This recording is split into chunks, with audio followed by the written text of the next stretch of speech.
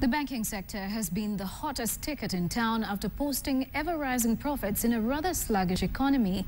But the sector could finally be feeling the heat as it posts a reduction in pre-tax profit in the 3 months between July and September 2014. Here now, Adelaide Changole reports.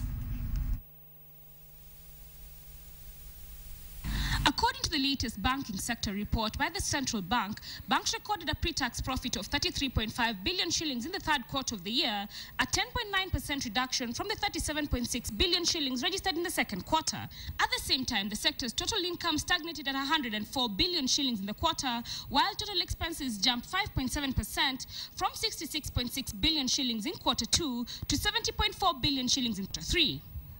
On an annual basis, however, banks have maintained their winning form, increasing profits by 13% from the 92.5 billion registered in September last year to 104.5 billion shillings this year.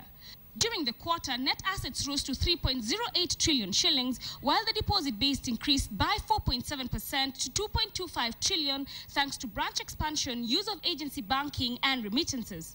Demand for credit remained robust, with banks registering a 7.3% jump in loans and advances to 1.91 trillion shillings. Unsurprisingly, however, the tourism, restaurants and hotel sectors registered a decline in loans during the quarter, falling from 41.5 billion in the second quarter to 33.9 billion shillings. With the rise in loans came an increase in non-performing loans in quarter 3. According to the banking sector report, non-performing loans rose to 103.7 billion in the quarter ending September. CBK says the situation affected more than half of the economic sectors and was brought about by a spillover from the high interest rate regime and challenges in the business environment. However, the proportion of net non-performing loans to gross loans improved during the quarter from 2.1% to 1.9% over the same period.